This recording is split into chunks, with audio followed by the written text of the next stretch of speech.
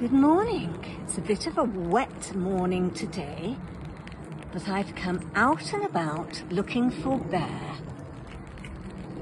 And I'm just wondering what Bear has found to do today. And I've just seen Bear. Bear has found a pair of Wellingtons.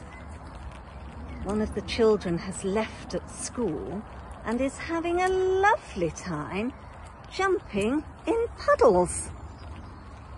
I think Bear has seen a little girl who came up the cobbles, and I think she jumped in every puddle she could find. And he's so excited that he's rushed out to have a go himself without putting his hat or coat on.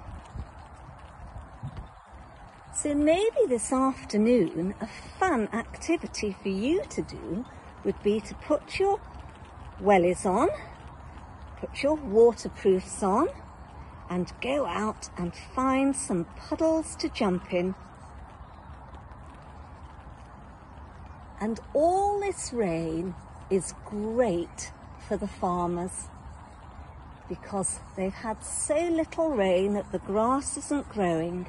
So hopefully this will really help the grass to grow. And it will also be fantastic for our potatoes, which need lots and lots of water, and all the plants in the garden.